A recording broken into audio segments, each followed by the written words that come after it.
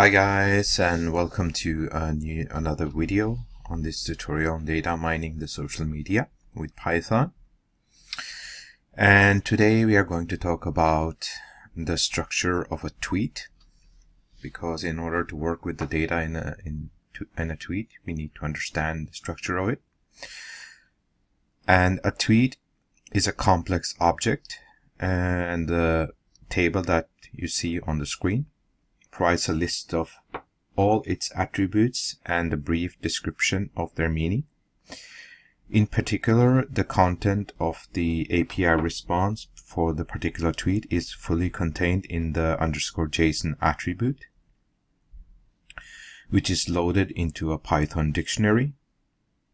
So let's go over the attributes. The _JSON, and this is a dictionary with the JSON response of the status. The author attribute, this is the tweety.models.user instance of the tweet author. And then we have the contributors attribute. This is a list of contributors if the feature is enabled. Then we have the coordinates attribute. This is the dictionary of coordinates in the GeoJSON format. Then we have the created@at attribute. This is the datetime.datetime instance of the tweet creation time.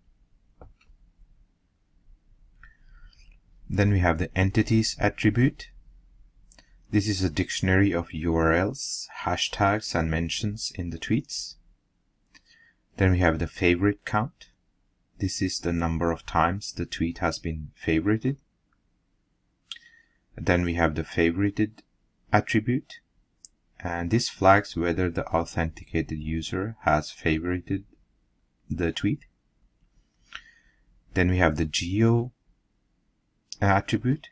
These are the coordinates, and this is deprecated, so use coordinates instead. Then we have the ID attribute. This is the unique ID of the tweets as big integer. And then we have, let me scroll down a little bit. Then we have the ID_str. This is the unique ID of the tweet as string. Then we have the in reply to screen name. This is the username of the status the tweet is replying to. Then we have in reply to status ID. This is the status ID of the status the tweet is replying to as big integer. Then we have the in reply to status ID str. This is the status ID of the status the tweet is replying to as string. Then we have the in reply to user ID. This is the user ID of the status the tweet is replying to as big integer.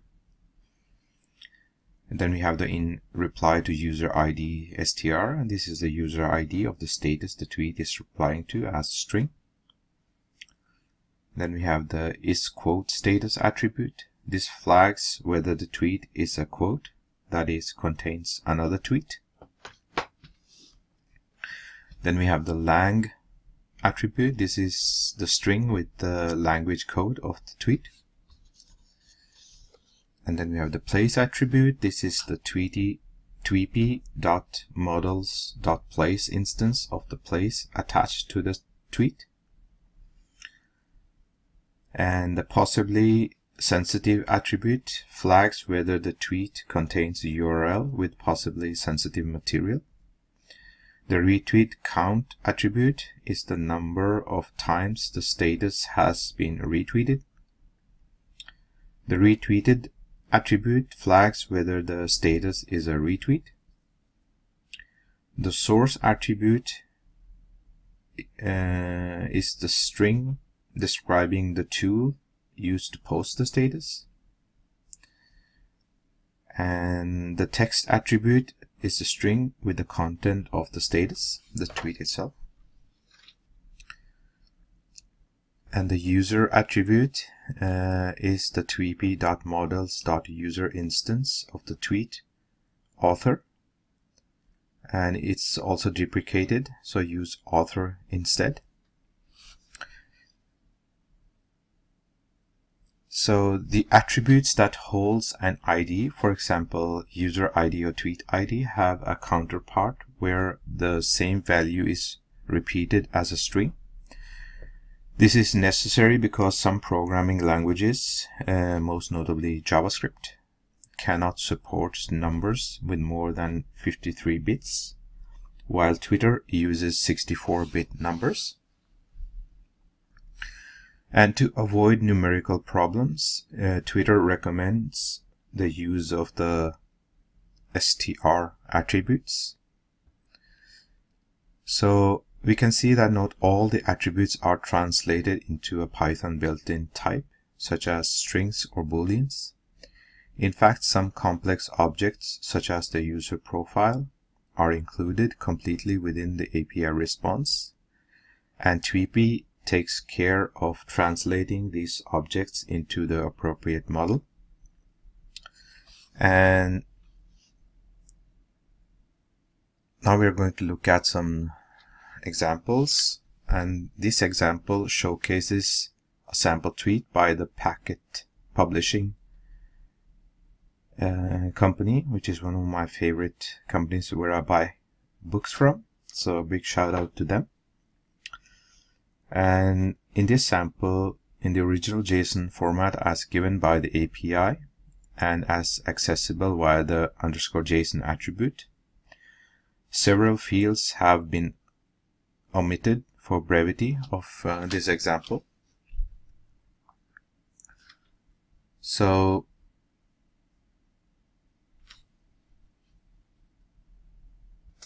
I just had to fix the formatting in my markdown.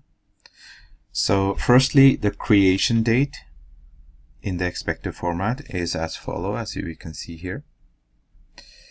And then we have the entities attribute, is a dictionary that contains different lists of labeled entities.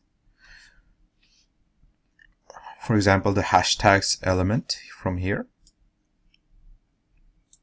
shows that the Python hashtag was present in the given tweet. And similarly, we have photos, and we have the URLs, and we have the user mentions,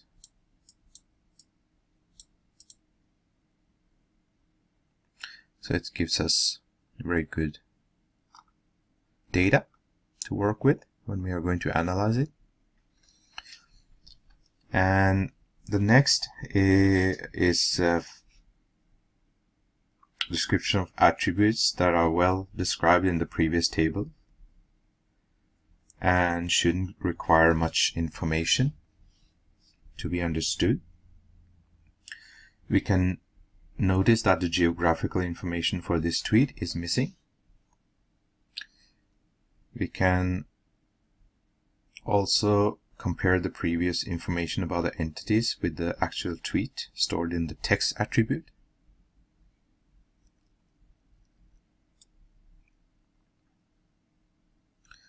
And the user attribute is a dictionary that represents the user who sent the tweet, in this case Packet Pub.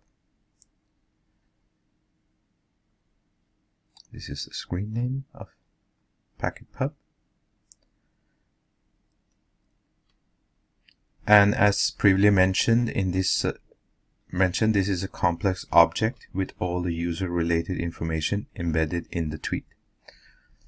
Again, it's lots of information.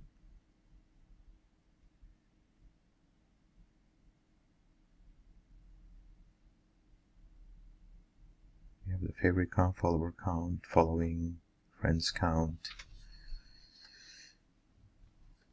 So this example shows two interesting aspects to consider when analyzing tweets as follows. The entities are already labeled. The user profile is fully embedded.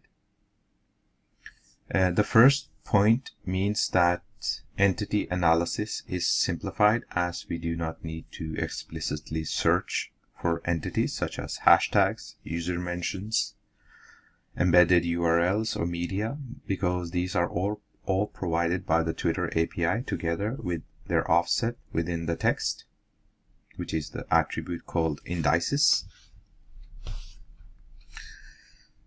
And the second point means that we do not need to store user profile information somewhere else and then merge the data via a foreign key, for example.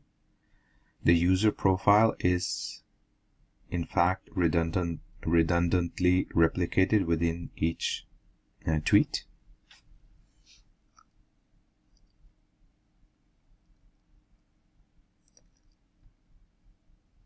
So, one note on working with denormalized data.